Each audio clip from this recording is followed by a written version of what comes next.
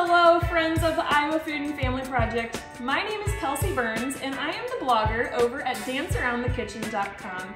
And today I'm here to show you how to make the best mashed potatoes and gravy. To get started, we're going to talk about the best type of potato to use. My potato of choice is russet potatoes. Russet potatoes are the ones with kind of the dark brown exterior, and they are really the most starchy potato, and they're going to give you the most fluffy result. You can also choose kind of a mixture of russet and Yukon Gold. Yukon Gold does have a little bit more of a buttery flavor, but it also is a more waxy texture. So I tend to steer toward using just 100% russet potatoes, and that's what we're going to do today. Once you have chosen your potato, you want to peel and cube them. So once they're cubed, you're gonna go ahead and boil them. Now, I always put my cubed potatoes in cold water. And you wanna start with cold water because they really need that time to warm the water up and cook the potatoes all the way through. If you start with hot water, you might run into the problem of having the outside of your potatoes cooked, but the inside is still raw. So you wanna make sure you start with cold water. It's also really important that you salt the water for potatoes. Just like when you're cooking pasta, for example, you're gonna start with salted water so it gives it some flavor the whole way through the recipe. And we're gonna do the same thing when boiling potatoes.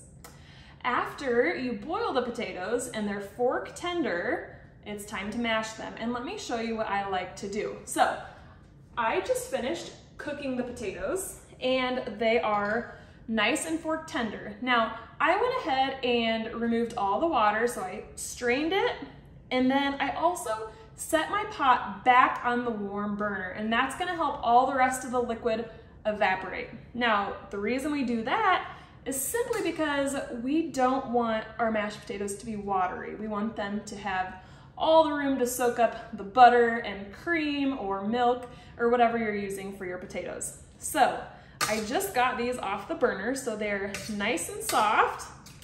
And I'm gonna add room temperature butter. You wanna use it room temperature because you don't want cold ingredients to make your mashed potatoes cold. So I'm gonna go ahead and mash these up. Now, it's important that you don't over mash your potatoes.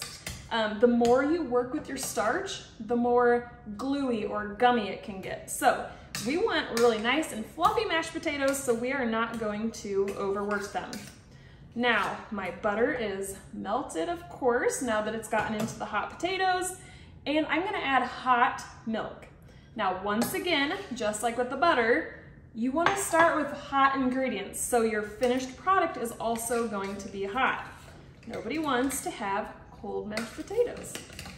So I added some milk in there.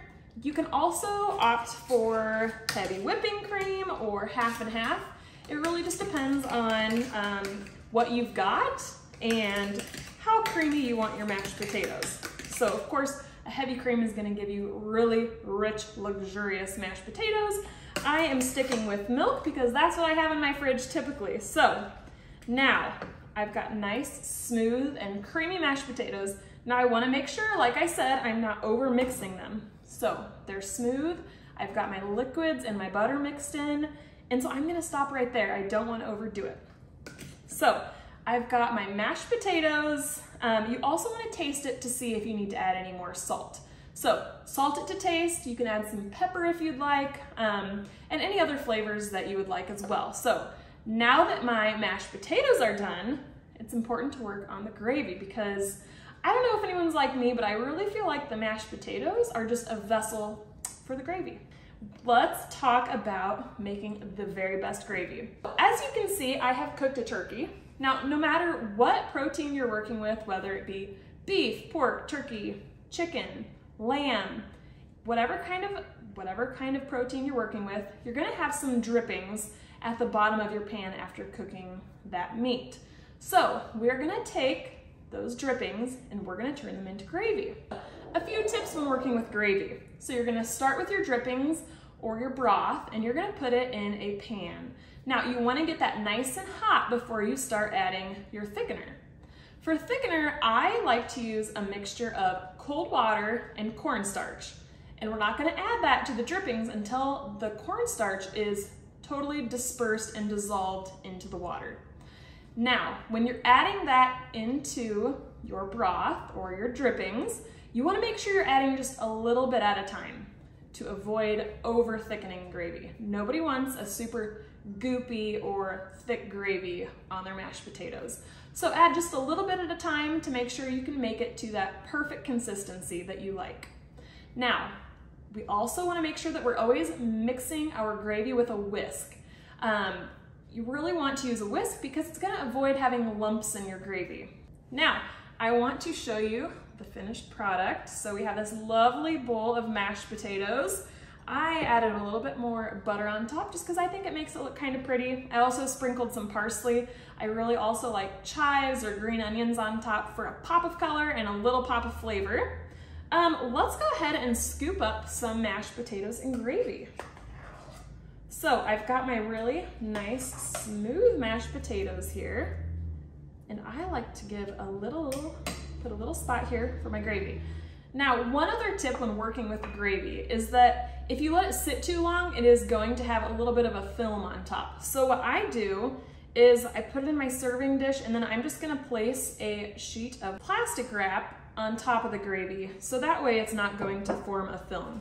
So when it's time to serve, I'm simply just going to take that off, and it is ready to use. So I'm gonna go ahead and pour some of this gravy right on my mashed potatoes. And you can see it's nice and hot and smooth and ready to devour. Thank you so much for tuning in. I'll see you next time.